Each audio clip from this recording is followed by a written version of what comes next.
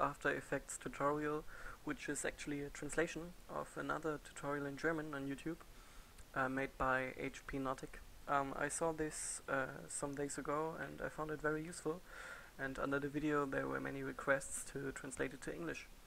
So I'm just gonna try to translate it here. This is what we're gonna be creating. This short intro, your name or whatever coming out of smoke. Looks really nice and is not so much work. So this smoke is not rendered or particles or whatever. This is a real movie of real smoke, so you'll need to download it. I'll put the download link in the description. It was made by videocopilot.net and it's free, so you can download it and use it. So please download it and then we can start. So here I have a complete new and empty After Effects window. I'm using After Effects CS6, but you can also use it with CS5 or CS4. The interfaces don't differ so much. And you might notice that my interface is German. That's no big problem. I'll try to translate all the effect names and so on the fly, and if I don't, or if I just can't translate it on the fly, you can see it. Normally the English interface is exactly the same, just the names differ, so just look where the specific option is located and you'll find it. Okay, so first thing we need to do, we need to import the smoke footage into our project. I have it right here. Just open it in my footage folder for this project and take it and drag it into your project. So now we need to create a new composition. There are two ways of creating a composition. One, the old-fashioned way, click on composition, new composition and create it. But the more clever way in this case is just take your footage and drag it down to the new composition icon. This way After Effects creates a new composition with all settings fitting to your footage, such as frame rate and video size, just small benefit. Okay, we can preview this by pressing 0 on the num block. This creates a RAM preview and shows us the final product. Okay, next step, we need our text. So we'll choose the text tool here and click into our composition and now type our text in. In my case, Frinksify, my channel name. Okay, if you try this, your text is surely white, and if you want to give it a more smoky gray color, just select the text and use this tool and click into the smoke. This will give the text exact the color you clicked in, and you'll get such a gray, normal gray. So now we'll choose this tool, shortcut V on the keyboard, and just center the text, maybe scale it a bit up. You just have to see that it's smaller than the smoke, otherwise the animation will look bad. And on the timeline you can preview this. This might work maybe a bit higher, and okay, there we go. This should work. Okay, next step is we want to make the text appear when the smoke passes by. For this we need to create a mask with the rectangle tool here. Just click it and then drag a mask.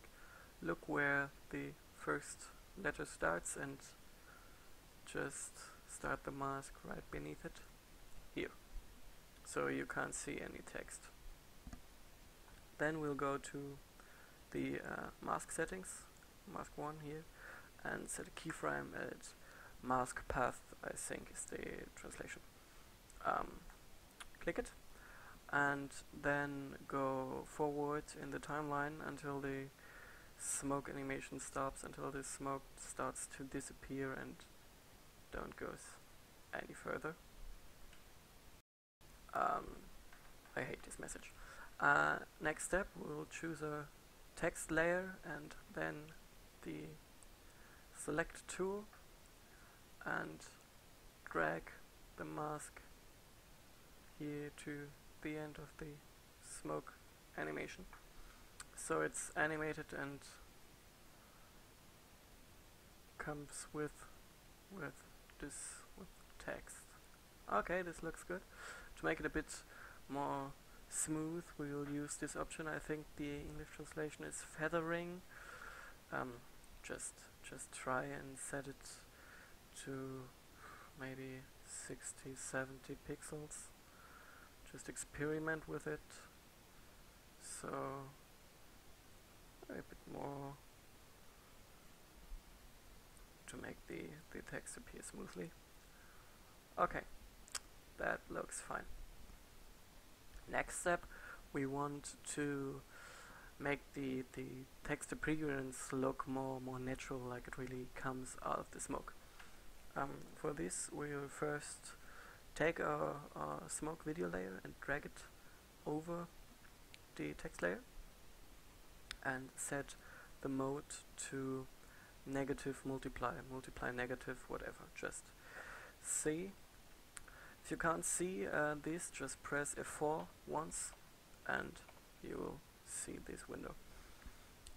Okay, next step, we will create a new layer new, and this option, I can't translate it, settings, layer, settings, solid, preferences, whatever, just choose it and create it and rename it. For this we'll select it and press enter and call it maybe blur.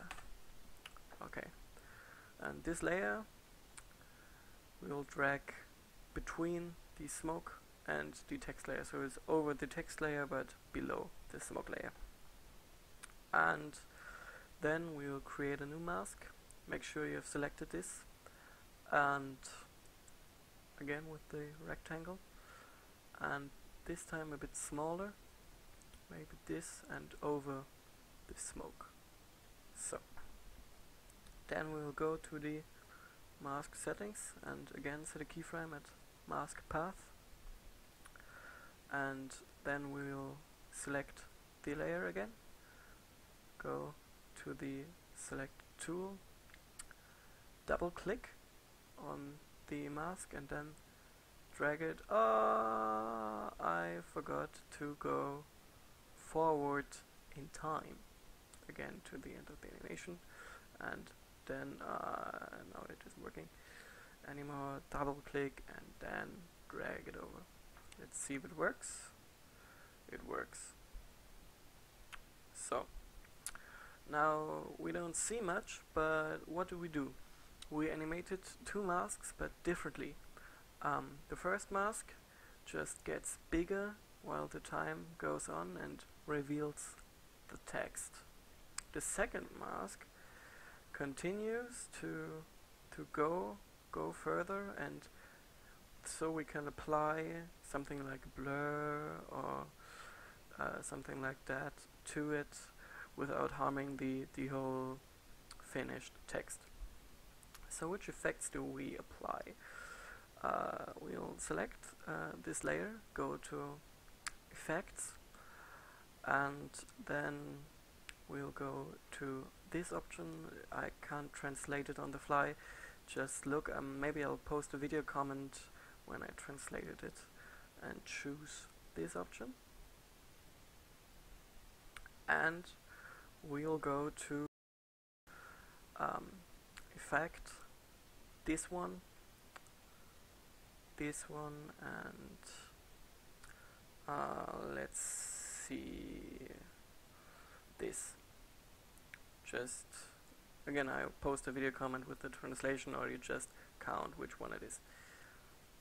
So okay, now here are the settings for these two applied effects. Now we'll alt click on the stopwatch at evolution and enter time star 250 to animate this over time, and then we'll adjust the strength of this blur to about maybe 15 to 16. Let's see, let's preview that.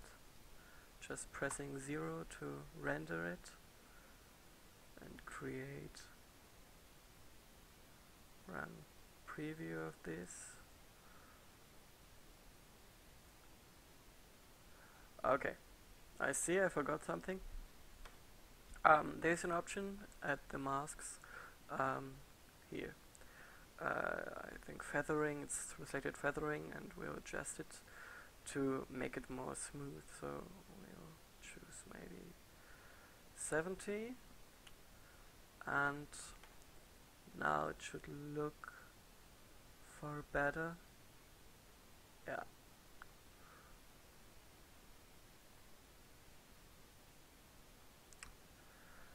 Maybe a bit more.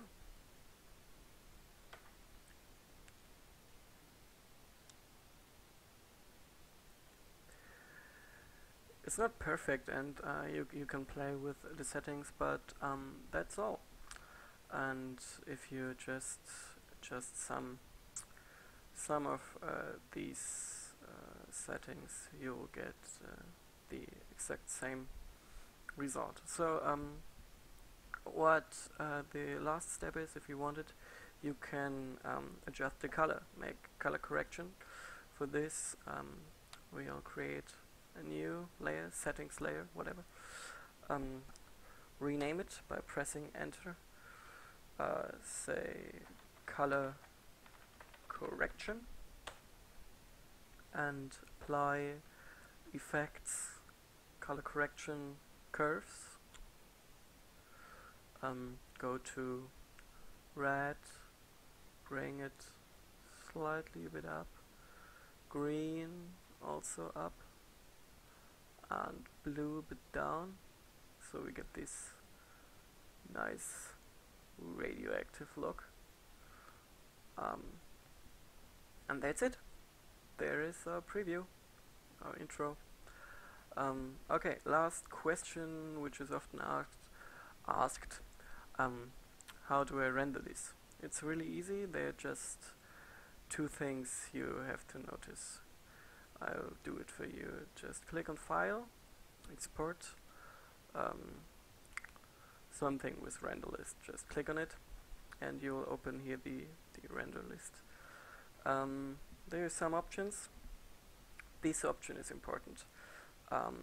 This means lossless. And if you export a file like this lossless, you'll get maybe 1.5 gigabytes for this 10 seconds, a huge amount of data. So you have to click on it and choose a format. For YouTube, H.264 is a good format. So choose it, click OK, and here we can choose where we want to save it. I just take this, my After Effects projects folder, and then click render, and there we go. It renders and saves it at the given path. Okay, that was my translation of the HPNotic After Effects Smoke intro tutorial. Hope you enjoyed it and it helped you. Thanks for watching, bye!